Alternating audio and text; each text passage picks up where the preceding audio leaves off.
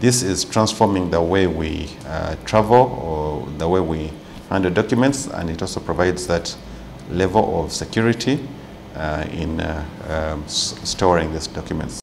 A few weeks ago, National Information Technology Authority Uganda won the prestigious World Summit for Information Society Award in Switzerland. The award, issued by the United Nations, was recognizing UDAP system, a special digital product created and developed by NITA Uganda.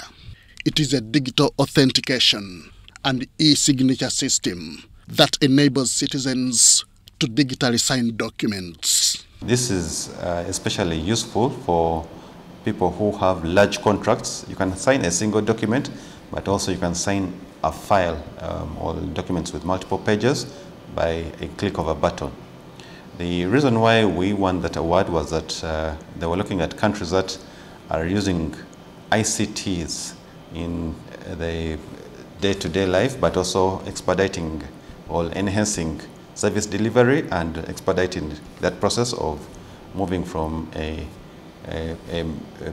developing to a developed nation. Uganda's competition with all the countries under the UN umbrella has re-energized NITA Uganda to advance the country's digital journey further. So, the authority is expanding on the existing data storage center to ensure safety of national data. We are encouraging government to host or to develop solutions in-house. We can't do that without a data center. We already have a data center and a disaster recovery center, but we are building a third data center that is we're expanding on the existing data center to provide more space, compute and storage space for government systems. Other ongoing undertakings, such as the Uganda Digital Acceleration Project, UDAP, and UG Hub, will be effective. Objective of UDAP is expansion of broadband connectivity to guarantee 100% of districts are accessible.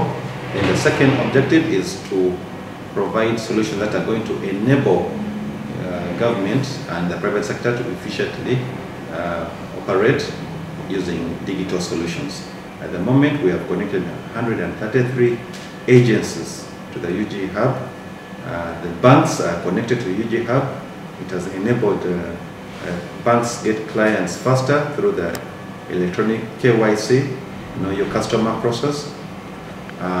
We are now going into the private sector. UDAP, a project approved by Parliament, will connect all local governments to the national communication system. At the moment, we are about 53 districts out of the 134. Hopefully, if none has been created. That does not. It's not our internet, or it's not good enough for us as a country. NITA Uganda envisions a 100% connection to all districts, including islands, in the next 5 years. Henry Okrut, UBC.